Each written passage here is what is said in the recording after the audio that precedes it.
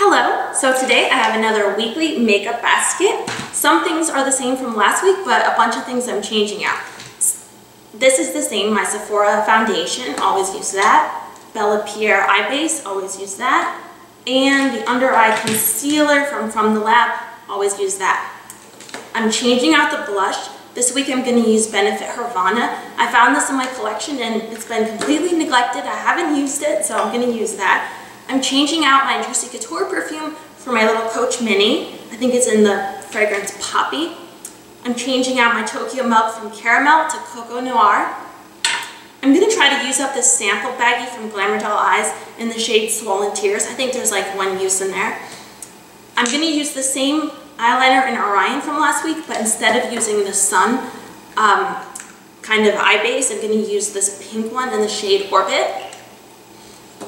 I'm going to use this Revlon Color Burst Matte Balm in the shade Audacious. It's like a really pretty orange color for spring, summer.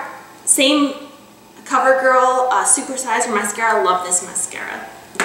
I'm going to use this nail polish from Color Club from my Project Polish, but I'm also probably going to add a little glitter on top. And this week I'm throwing in a highlight, my Benefit High Beam. This is in my Project Pan, and I'm just in the mood for a highlight lately. So anyway, that's it for my weekly makeup basket.